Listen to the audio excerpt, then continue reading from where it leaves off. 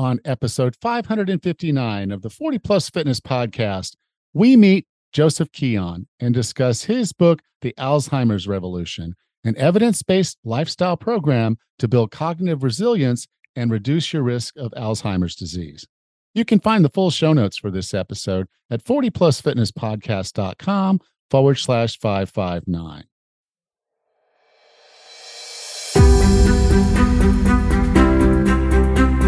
If you decided you're ready to make a change, to reclaim your health and fitness, the 40 Plus Fitness Podcast is here for you. Each week, we dive deep into health and fitness topics that affect those of us over 40. I'm Alan Meisner.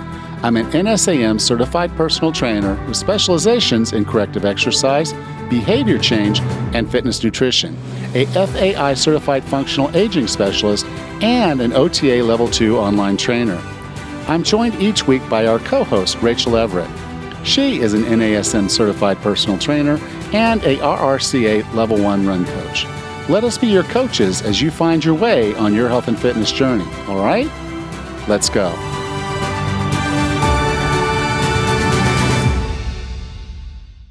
What's keeping you from losing weight, improving your health, and getting more fit? You start out great, and then bam, something comes along and derails you. Your diet was going great, but that birthday cake on Saturday fired up your sweet tooth. Or you were working out every day and you hurt your foot. Your doctor told you to keep off of it for 6 weeks. Those 6 weeks have come and gone and you're still keeping off of it. But deep down, you know it's not the cake or the injury to blame, right? It's a mindset block. And like an invisible wall, each and every time you make progress, you inevitably backslide. Until you address your health blocker, you won't see the success you want and need. That's why I created a quiz to help you diagnose your health blocker. It's absolutely free at 40plusfitness.com/quiz. Take the free What's Your Health Blocker quiz at 40plusfitness.com/quiz. Hey, Raz, how you doing? Good. How are you today, Alan? I'm doing all right. I got quite a bit of sun this week. Maybe just Nice. a little too much, but Oh boy. it's Aw, been good. good. I'm not going to say it's a complete vacation, but I did block time out on my calendar to do things to make sure that I went down the pool and enjoyed myself. Like I said, got a little too much sun, but that's okay. That sounds It's great, been a good though. week. Yeah. Good. Good. Up here, we're turning to fall. Things are getting colder. We've got one camp out planned. That's where we're heading this weekend, and 2 races on the calendar. And then it's going to be winter before we know it. Yes, it will. And I'll be in Bocas del Toro. It'll be 80 degrees and maybe a little humid, but every day. That sounds nice. I might need a snowbird sometime down there. You might need to come on down. That would be awesome. All right. I think last week I talked about I'm going to be on that show, that summit. And so that started yesterday. Cool. And so if you want to go to that, it's going to be 40 Plus Fitness Ultimate. Just check the show notes for this episode and you can find a link to that summit. It'll be in our little hello section of the show notes. But, it was a really good conversation I had with her. I think it's going to help a lot of people. So you'll go out there and show her a little bit of love. I think it's a free summit. So you can just go and listen to all the interviews. She should have some good people on the show. It's about longevity and health. So right up the alley of what we're going to be talking about today. Perfect. Our guest today is an investigative writer in the field of preventive medicine. He holds fitness expert certifications from both the Cooper Institute for Aerobics Research and the American Council on Exercise. In his work as a wellness consultant in the public and private sphere for over 20 years, he focused on chronic degenerative diseases and their relationship to modifiable life choices. He is a past member of the board of directors of the Wild Oats Wellness Foundation and Dr. Helen Caldot's Nuclear Policy Research Institute, as well as the Marin Health Council, an advisory to the Marin County Board of Supervisors. He is currently a member of the American College of Lifestyle Medicine. In addition to the Alzheimer's Revolution, he is the author of Whitewash, The Disturbing Truth About Cow's Milk and Your Health. With no further ado, here is Joseph Keon. Joseph, welcome to 40 Plus Fitness. Thank you, Alan. Great to be here with you. I have wanted to cover this topic for so long. When we start talking about aging and some of the bad things that happen with aging, Alzheimer's is kind of right up there. And in my mind, cancer's scary, but man, this is freaking frightening. It is. And your book is called The Alzheimer revolution, an evidence based lifestyle program to build cognitive resilience and reduce the risk of Alzheimer's disease. And just one statistic that I took from the book is that in the next 30 years, 1 in 2 people over the age of 85 will have Alzheimer's. Yeah, staggering, isn't it? It is. So just look at the person sitting next to you right now. One of us has that risk if we live till we're 85. And I think every one of us wants to have a good, long, healthy life. So we've kind of got to start doing some things about it. Well, and not only that, Alan, there's new reports that have come out showing that Alzheimer's is actually trending to younger and younger populations. So one may not need to wait till they're 85. It really can no longer be called a disease of the elderly because it's affecting people in their 50s, in their 40s even now. So I think a lot of times people think of Alzheimer's, they hear that word and they think old age, but we need to be doing things at all ages to reduce our risk of developing it. Yeah. Now, one of the interesting things, and you shared this quote in the book, and sometimes I just like clue on a quote. I'm like, okay, this is actually a really cool and an important quote. And it says, maintaining order rather than correcting disorder is the ultimate principle of wisdom. Yeah. To cure a disease after it has manifest is like digging a well after one feels thirsty or foraging for a weapon when the war has already begun. Right. And we're in that spot. But this is not new. This is not a new quote that someone just came up with a few days ago. This is 5,000 years ago. The Yellow Emperor of China shared this wisdom with the world, with his people, wrote it down. So we have it today. But we really have to do this. We have to start maintaining order. Absolutely. Yeah. Yeah. The earlier, the better. So when we talk about Alzheimer's disease, I think people know, okay, that's a form of dementia. Stuff happens. Can we get a little bit more technical? Okay, what are these things like amyloid plaques and tau tangles and Sure. and those types of things? What does Alzheimer's look like in the brain? So Alzheimer's is one of numerous types of dementia. It's the most common. It accounts for about 70% of all the cases that occur. And it's marked by a decline in memory, reasoning, judgment, as well as spatial perception. And what happens is their person who's developed Alzheimer's will increasingly need assistance performing things that you and I take for granted. Like we call them activities of daily living, but these are things like bathing or showering, dressing, grooming, preparing and eating a meal. Increasingly, these things will be challenging and they'll need somebody to assist with it. Now, what's going on inside the brain that leads to these kinds of changes are very distinct pathological features. And a lot of people have heard about plaques and tangles, but here's some more about what they actually are. Amyloid plaques are created by a protein called beta amyloid, which basically just starts misbehaving. It folds over on itself, sort of like deformed origami, and it's very sticky. So it clumps together with other beta amyloid. And so these clumps start forming in between the neuron cells in the brain. And that's what we call the amyloid plaques. The other protein that misbehaves is the protein called tau, TAU. And tau is on the inside of the neuron. And it too starts operating in a dysfunctional manner. And if you look at it microscopically, it looks like little balls of thread. Now, as these plaques and tangles spread, the brain's own immune system tries to eradicate them, and it sends out special cells to do that. And part of that is creating an inflammatory response. And so you get neuroinflammation. And as the neurons get inflamed, they enter a state of dysfunction and ultimately die off. So what you have is a loss of brain cells and a loss of synapses, which are the connections in between those brain cells. And with that loss, you have a total loss of volume of the brain, and particularly in a region of the brain we call the hippocampus. And the hippocampus is located deep inside the temporal lobe. And this is really the center of memory in the brain. And it's also part of the brain that enables us to perform spatial navigation. So that's why individuals who are afflicted will have difficulty finding their way around, even in their own home at certain stages, or often they'll get lost in the neighborhood or in a shopping mall and things like that.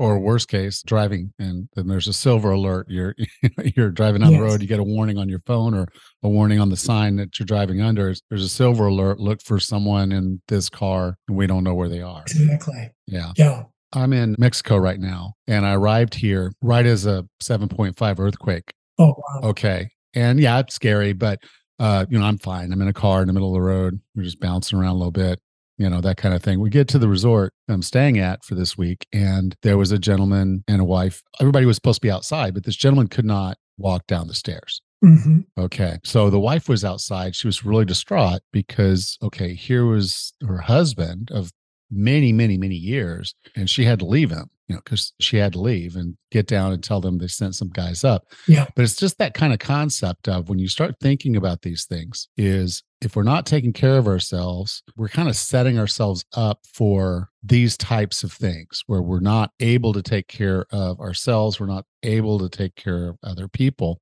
Now, you mentioned something that's really important, inflammation. Everybody is kind of aware that inflammation has a reasonable purpose in our body, but oxidative stress and inflammation are really kind of, if not, so the amyloid plaques and the tau tangos and all that shrinking of the brain, that's the symptom. But the real cause of this is the oxidative stress inflammation. Could you kind of talk about that and how our lifestyle, because it's, the title of the book, evidence-based lifestyle, what's going on? What's that cause effect thing that's going on? Yeah, I can talk about both inflammation and oxidative stress because they kind of go hand in hand. And as you said, they really ramp up. They're there from the earliest stages of Alzheimer's, even when someone's experiencing kind of the precursor, which is called mild cognitive impairment, all the way to the very end stages of the disease.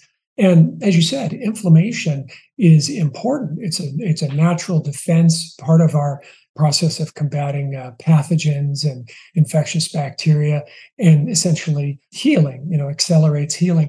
But that's acute short-term inflammation. You listeners think of having a cut on the back of your hand. You look down and you see it gets red, it gets tender and swollen. There's inflammation in there, and that's helping restore that tissue. And ultimately, when the healing has taken place, then the inflammation is signaled to go off. It's the chronic long-term inflammation that is injurious to cells, that's associated with elevated risk for cancer, cardiovascular disease, and certainly Alzheimer's disease. And we know, we can look at biomarkers in the blood and we can measure or indicators of when elevation is elevated. And when you look at people at midlife, if they have high levels of inflammation, it's often a harbinger of things that are going on in the brain already, neuroinflammation, loss of neurons, and some of these characteristic changes we talked about earlier that occur that ultimately lead to dementia. So there's a way we can address both inflammation and oxidative stress. And I'll tell you a little about oxidative stress, because as I say, when you have oxidative stress going on, it boosts inflammation and vice versa. Oxidative stress is a state in the body when there's the production and accumulation of too many of these very unstable molecules that we call free radicals. And they can be likened to a bull in a china shop. Basically, they're bouncing around and damaging cells and tissue, even DNA. And they're certainly contributing to risk of dementia. And our body produces free radicals just as a normal part of metabolism. But when it gets overwhelmed, it can't contend with them. So things like radiation, cigarette smoke, toxins, pesticides, things like this that we ingest or are exposed to can ramp up the level of these free radicals that are produced. And eventually the body reaches this point where it says, hey, I can't contend with this. And that's when the damage starts to occur. And it's the same way with inflammation. We can handle the short-term inflammation, but it's the chronic long-term. So the answer to both of these things is there's a lot we can do. One of the most important is diet, because we know that foods like fruits and vegetables, colorful fruits and vegetables, are loaded with these anti-inflammatory substances or antioxidants. Everybody's heard that word by now. And these are substances that quench or neutralize the free radicals so they're not doing the damage to cells in the body. So foods that all these anti-inflammatory and antioxidant substances concentrate in foods of plant origin. So we do well by incorporating as much of these plant foods in our diet as possible. There are other things that increase inflammation. Interestingly, if we don't sleep well, inflammation goes up. Diabetes increases systemic inflammation. Alcoholic beverages increase inflammation in the body, and particularly in the brain. So we can address some of these other factors, high blood pressure, and by addressing those and by making these dietary choices, we can really bring the risk of oxidative stress and excess inflammation down. Yeah. Kind of the way you talked about it in the book, which I really liked, was principle of it. Okay. So you're talking about rust and fire. Yeah.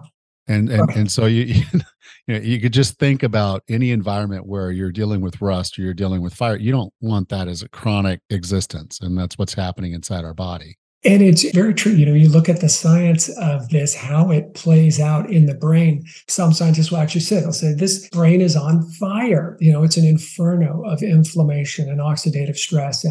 And so, again, what we're trying to do is cool the flames and protect ourselves from the rust, from the degenerative action of these substances. Now, to kind of go back to the advice that the Yellow Emperor gave 5,000 years ago, prevention is really kind of the key here. Once you have the disease, it moves at a certain pace. And yeah, you might be able to slow the progression, but once you have the disease, you're a little behind the game. Mm-hmm. So if we're someone who's right now feeling cognitively okay, but we know we need to do something, we're not living the lifestyle that's necessary for us to live that long, healthy, non-dementia life. Mm-hmm. I want to talk about some of the prevention. So let's talk about food. Let's dive a little bit deeper into food and how can we approach our food to protect ourselves? Yeah, there was a really important study that's called the Chicago Health and Aging Project. And what these researchers did is they went into 3 neighborhoods in Chicago, diverse neighborhoods, and they sat down with the subjects and said, we want to know what you're eating, how much exercise you're getting, how you're living. And they made careful records of that and followed them for a number of years and then watched to see who developed Alzheimer's disease. And they discovered something really important. They found that the people that ate the most of something called saturated fat had more than twice the risk that they'd go on to develop Alzheimer's compared to the individuals who were consuming the least saturated fat. And they also found that those who were consuming the most trans fat had more, almost 3 times the risk of going on to develop Alzheimer's.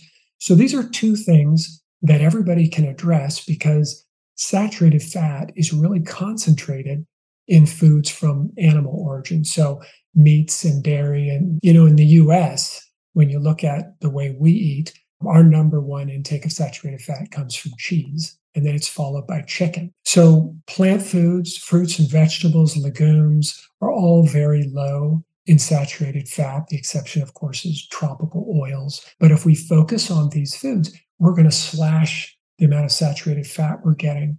The trans fats used to be in a lot of packaged foods that had something called hydrogenated oil, but that was banned. And so now they're really relegated to foods that have been fried, things like fried chicken, French fries, onion rings, mozzarella sticks, donuts, things like that. All the delicious stuff, yeah. All the delicious stuff. No, but honestly, I say that I joke, but the reality is once you start eating a whole food diet, you actually start changing your palate. Exactly. And, strawberry might be one of the most delicious things you've ever eaten when you just start eating whole food and you rediscover the palate that doesn't want the fried stuff. Exactly. We acclimate to diets that aren't overloaded in sodium or sugar and discovering, new foods, discovering these different flavors that we might not be accustomed to. It can be a wonderful experience, just experimenting and learning to prepare some of these meals at home with these protective foods. So we know studies show that people who consistently get 3 to 4 servings of colorful fruits and vegetables in their diet see about a 40% reduction in that age-related decline, that cognitive decline, and are much more resilient cognitively and stay sharp. But beyond that, we want that day-to-day cognitive function, but we want to be also doing everything we can to minimize the likelihood that these pathological changes are going on in the brain. So there are hundreds of anti-inflammatory, antioxidant, and some of these substances actually have been shown to reach in and protect neurons in different ways in the brain. So packing as much of that into the diet is critical. Yeah. And one of the cool things about putting more good stuff in, it doesn't feel like you're depriving yourself, because most people will look at a diet and it's saying, well, cut this out, cut that out, cut this out. But the way you're talking about it right now, which I think is a really, really important thing, is no, just put more of the good stuff in there. Yeah. And then you don't have as much room for the bad stuff. Exactly. And all of the great big long-term studies that have been breaking in the last, 7 to 8, 10 years that are showing these dramatic reductions in risk. It's the same thing. It's the more plants that are in the diet, the more exercise people are getting. It's very clear what's happening. And so the more that we add in, the more that we populate the diet with color and leafy greens and these protective foods, the better off we're going to be. So let's take that step into exercise. How does exercise help us prevent Alzheimer's? I was thinking about this the other day, just because it's so remarkable how many things exercise addresses with regard to risk for Alzheimer's disease. I mean, it prevents or can reverse like 10 different risk factors related to dementia. And I devote an enormous chapter to it in the Alzheimer's Revolution. I read the book. I know. I want to get people excited. When somebody says exercise is good for you, it doesn't get you very excited, right? But when you read about all these different things that are happening that are serving to protect the brain, it gets exciting. It's like, I want this. I want a dose of this every day. So we know exercise lowers blood pressure. It lowers cholesterol levels. It reduces inflammation. It increases our sensitivity to insulin. So we're less concerned with insulin resistance and the risk of developing diabetes, which is a major risk factor for dementia. It actually builds brain matter. So people can increase the volume of their hippocampus, the center of memory, in just months of performing regular aerobic exercise. It increases the number of blood vessels that are feeding the hippocampus and other parts of the brain. So you're getting more oxygen, more nutrients to the brain cells. And something that is seldom discussed is that as we age, if we aren't taking these proactive protective steps, generally by age 65, the average American's lost about 20% of the oxygen flow to their brain. And so it's like this slow motion kind of choking effect. So anything that we can do to dilate blood vessels, increase blood flow, increase oxygen transport to the brain is going to be really critical. There was a study conducted by researchers at Rush University Medical Center, and this was really compelling. They took a group of about 700 people, and they fitted them with these little devices called actigraphs. And it's just something that measures how much activity somebody's getting. And then they sent them out just to live their life as they normally do. They check in with them periodically. And about 3.5 years later, they sat down and looked at the total amount of activity all of them were getting.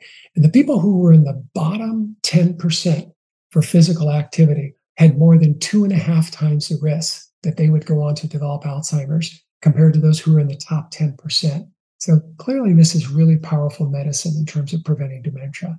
Absolutely. So let's talk about, and I want to put these together because in my mind, they're like brother and sister, if you will. So stress management and sleep. Yes. If you're stressed, you don't sleep well. If you don't sleep well, you're stressed. And it's just kind of this back and forth thing that just seems to happen. It's just cycle, yeah. How is stress management and good quality sleep going to help improve our chances against Alzheimer's? Well, when we're stressed, obviously we don't feel well. One of the things that happens is our levels of a stress hormone called cortisol go up. And cortisol constricts blood vessels. So then you have reduced blood flow and oxygen transport to the brain and other parts of the body, but you push blood pressure up as a result. So blood pressure goes up, and that's a major risk factor for cognitive decline and dementia. And so anything that we can do to help us feel less stressed out. And as you know, we're never going to avoid stress because there are going to be stressors in all of our lives. But it's And you can't stress about stress. That's kind of one of those things. It's kind of, right. you can't lay there in bed like, I can't go to sleep. I got to make myself go to sleep. So this is a harder puzzle for a lot of us to fix, but there's a lot of benefit to really taking the time to structure your life in a way that does manage your risk, manage your stress, and also help you sleep better. Yeah, and it's interesting because when we think about it from the standpoint, it's how I'm going to react to the inevitable stressors. I get on the freeway and there all the cars are stopped, and I know I've got a 40-minute, trip home that I'm going to sit in this traffic. How am I going to respond? If cortisol levels shoot up and my blood pressure go up and these deleterious things happen inside my body and my brain, or am I going to put on some relaxing music and say, hey, I'm not in control of this? Or 40 Plus Fitness podcast. Or there you go. I've learned something on that drive home, on that terribly slow drive home. But there's lots of things we can do. And the research is really compelling around things like yoga and Tai Chi, meditation. Each of these things is actually supporting what we call cognitive reserve. It's building and supporting the retention of brain cells and connections to those brain cells, more synapses. So we have a higher level of cognitive function. And so when we practice these things, we know we feel good in the moment. We know we feel good when we're doing them. But the idea is that with practice, it spills over into the periods of time when we're not doing it. So when we do encounter the terrible news, the terrible traffic, whatever the trigger is, we're more likely to remain calm, to not have that negative response. So just making these a part of our program, weekly, joining a yoga class, learning how to meditate, studying Tai Chi, whatever it is, you can do it online, you can do it at your own home, you can do it anywhere. But the science is really showing that it has a tremendous effect in helping protect us from cognitive decline and dementia. Now, last one I want to talk about, at least from the perspective of prevention, is I kind of feel like there's this tsunami that's starting to really build, and more people are talking about it. So that's a good thing. But we have these toxins and heavy metals that have been pumping into our environment for a long time now. And despite regulations, despite everything else, it's not going away anytime soon. So we're getting more and more exposed. New stuff is coming on the market. They get rid of an old thing and they're like, okay, we got to get rid of this old thing because we know that's killing people. And then they introduce something else. Actually, we find out 10, 15 years later was actually even worse. Toxins and heavy metals. Let's talk about those. Yeah, you're absolutely right in that regard. It's actually getting worse. You may have seen just a couple of weeks ago, some assessments found that 85% of Americans are excreting glyphosate in their urine. That's the active ingredient in the herbicide Roundup that is in so much of our food today. And pesticides in general are designed to destroy the nervous system of living creatures. So we shouldn't be ingesting them, but unfortunately they're used rampantly, in conventional agriculture. So I always recommend to people, when you have the opportunity to choose organically produced foods, you're going to really minimize your exposure to these kinds of substances. We know that when pesticides get in the body, they trigger inflammation, they trigger oxidative stress, and move us more in the direction of risk. So the good news is that studies have consistently shown when people are put on an organic foods diet, their levels of pesticides that are measured in their blood drop precipitously within 2 weeks. So the more opportunities we have to make those choices for organics, the better off we are. With regard to the metals, again, this is a huge problem that we don't see them, we don't taste them, we don't smell them. They're getting in the food chain, they're in our water and some of our supplements and things like that. And a big one for brain health is, of course, mercury. And mercury is a neurotoxin at any level. It creates oxidative stress in the brain. It kills neurons, ramps up inflammation. And the number one source of it today is fish, unfortunately. Fish and shellfish, virtually all of them have some degree of mercury in them. And some have very high levels. The predator fish have very high levels of mercury in them. So need or want mercury in the body at all, the best thing we can do is minimize our exposure. Another one's copper. Copper, we need just a tiny amount in our body for our health. And when you exceed that level, this is something that can promote free radicals. And the interesting thing is this copper is showing up embedded in those amyloid plaques. And it's unclear whether they're part of instigating them or they have an affinity for the plaque once they're formed. But since they are a promoter of free radicals, we want to minimize our exposure to copper. And a good way to do that is to put a filtration system on your under your kitchen sink, your ice cube maker, et cetera, wherever you're drinking water and using it to cook.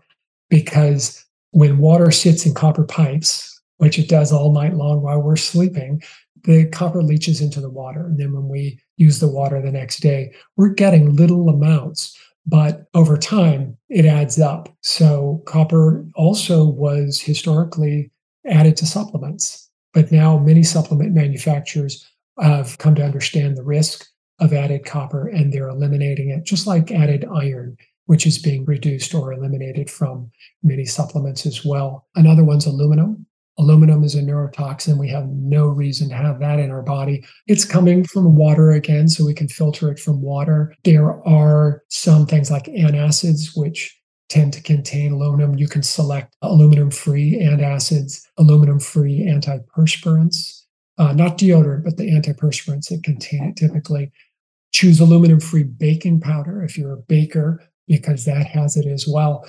And be cautious about things like frozen pizzas and pancake mixes and muffin mixes, because they often contain something called aluminum phosphate, another source of aluminum in the diet. And we got another one that we all read too much about, right, in the press, lead. And lead typically coming from drinking water from old lead pipes. And so filtration can get that out. And oddly enough, calcium supplements are contaminated with lead. So might want to rethink that as well. And there's lead in fish. All these heavy metals are showing up in fish: cadmium, lead, mercury. So yeah, that's the metals. Yeah. Now, I didn't put this on the show plan, but I just want to get your opinion. More and more I'm hearing experts and individuals out in the field saying that they feel like Alzheimer's is kind of like type 3 diabetes, and predominantly because type 2 diabetes tends to be like almost like not necessarily a precursor, but a very high risk driver. What are your thoughts about, is Alzheimer's related to diabetes, or would it be type 3 diabetes? I understand why people are making that statement, and because the association is very strong. We know that, when the brain can't access glucose, when it can't, and the brain is an energy hog. It uses 20% of all the energy produced, and if it can't access the glucose, then there's dysfunction. The cells can't function, and so that may be a problem. We know that a lot of people in their 70s and 80s who are tested, who have dementia, often have blood glucose and insulin levels that are very, very high. So they're not metabolizing glucose well. But I would also say this: there's a lot of ways to arrive at the same place. You can go be a combat veteran, participate in combat and be exposed to an IED, and you can double or triple your risk of developing Alzheimer's disease. You can play a few seasons of pro football, and you can substantially increase the risk that you're going to develop Alzheimer's or some form of dementia. And so I don't think we can say that Alzheimer's itself is just entirely focused on our ability to metabolize glucose and sensitivity to insulin. But I think it definitely plays a big role. We see about doubling of risk for Alzheimer's in people who have diabetes, type 2 diabetes. Joseph, I define wellness as being the healthiest, fittest, and happiest you can be. What are 3 strategies or tactics to get and stay well? Well, definitely eating a diet that's chock full of leafy greens and fruits and vegetables and legumes and nuts and seeds. That's critical. The exercise we talked about, getting 150 minutes of real robust aerobic exercise, critical for all the reasons we touched on. And I also tell people to, with the exercise, find some other way to inoculate yourself from a negative response to stress, whether it's Tai Chi or yoga or meditation or a stretching program. Find a way to express yourself creatively, because we all have those creative juices and we feel better. And when we're being creative, we have positive feelings. We're less likely to experience feelings of anxiety or depression. And so whether it's, joining a photography class or painting, sculpting, or studying music, taking up a musical instrument or something. And then the final piece, I always say to people, we're social creatures and we thrive physically, emotionally, mentally, immunologically when we feel connected, when we have community. And so find ways to get out of your silo, where we all are working and living. And even if it's just getting on the phone or having a Zoom call with friends or family members, going out on a walk a couple of times a week, find ways to connect with people, join a book club, a choir, go to volunteer.com. Just find ways to be with people and feel that connection, because it really makes a difference in our long-term health. Great. So, Joseph, if someone wanted to learn more about your book, The Alzheimer's Revolution, and more about you, where would you like for me to send them? Well, they can visit my website, which is josephkeon, Keon.com. And the book, of course, is available at Amazon and Barnes and Nobles and pretty much anywhere that books are sold. You can go to 40plusfitnesspodcast.com/559, and I'll be sure to have links there. Joseph, thank you for being a part of 40 Plus Fitness. Thanks, Alan. It's been a pleasure.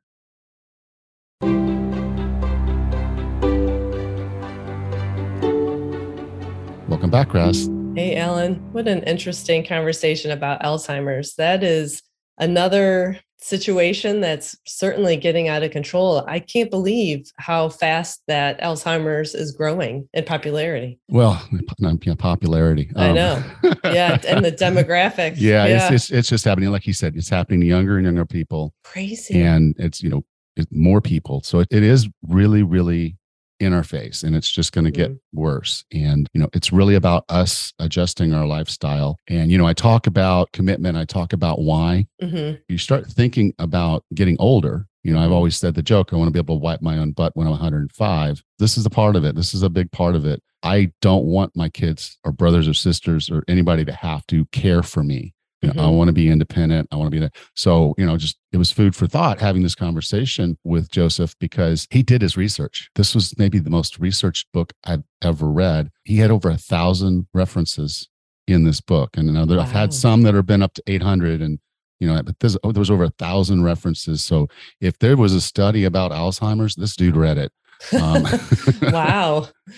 So there's a lot in the book, a lot of advice, but you mentioned it in pre-show as we were talking through this. It really goes back to the basic tenets of health. It does, doesn't it? Real food. Yeah. Sleep. Yeah. Stress management.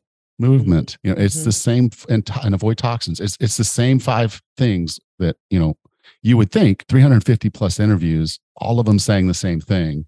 Eventually, click. Hey guys, yeah, this is a thing. Yeah. Well, you mentioned, that this is scarier for you in later life than cancer. And it is true. And you mentioned it's the same statistic. Didn't they say it was 1 in 2 people will end up with Alzheimer's if you live to be over 85? If you're over 85, yeah. 85? Within about 30 years. So about the time, because I'm 56 right now. I'm 56 right now. So 30 years, half the people that are standing around me my age are going to have Alzheimer's. Yeah. Worst part of that statistic is that there are people in their family that are now going to be suffering as well because of the caretaking and the losing the person before you lose the person. Right. So this is a really big deal. And that needs to be a part of your why, not just what you're doing for yourself, but what you're doing for the people around you. Oh, it is. People with Alzheimer's require so much extra care. And, you can't really live on your own at that point. You need to be in the assisted or even a memory care facility. You need round the clock care because, like Joseph was saying, you lose certain synapses and you just don't think about it. We have a loved one that suffers with Alzheimer's, and one of the things that goes is the ability to make your own decisions. So when we go out to eat, the restaurant waiter or wait staff will ask, what you're going to eat, and someone will say something and our loved one can't make a decision. So she'll just eat whatever the person before her ordered.